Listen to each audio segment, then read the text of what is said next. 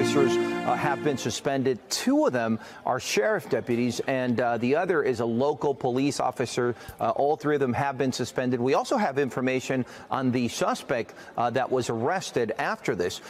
He's been identified as Randal Worcester. He's being charged with 7 different things, including battery and resisting arrest.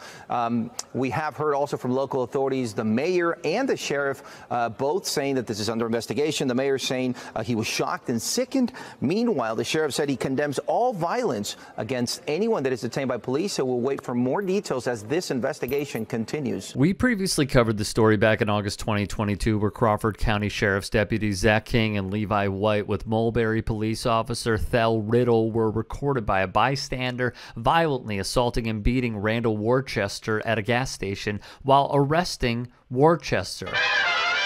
Since the incident, we have learned that none of the officers were wearing body cams, so this is the best look we'll have at it. But we do have some updates to share about this case and how things are progressing. Following his arrest, Worcester filed a lawsuit against the local police department and the Crawford County Sheriff's Department, accusing the officers of violating his rights. Any reasonable law enforcement officer should have known that his conduct violated clearly established federal law and was a direct violation of the 4th Amendment to the Constitution, the lawsuit would state. Worcester is seeking compensatory and punitive damages, as well as money for medical bills, lost wages, and attorney's fees and costs. Kerry Jernigan and David Powell, his attorneys, previously told NBC News his right ear was swollen and purple. He complained of pain in his head, and he had abrasions to his knees after the incident. At one point during the encounter, his eye was gouged, Powell said. Lots of things happened to him that should not have happened.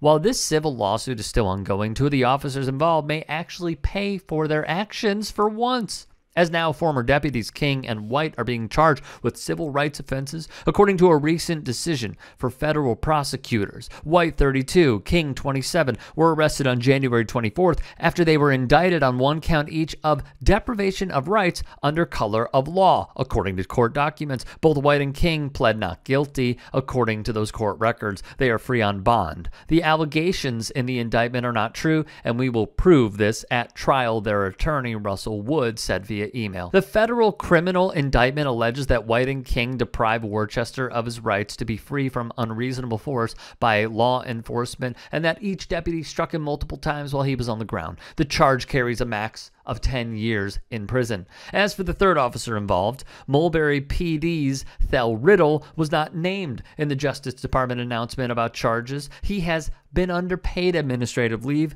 during an investigation. Mulberry's police chief didn't immediately respond to a request for comment as of the announcement of the federal charges against the sheriff's deputies, and we will keep you updated on if these officers will be held legally liable for brutalizing this citizen.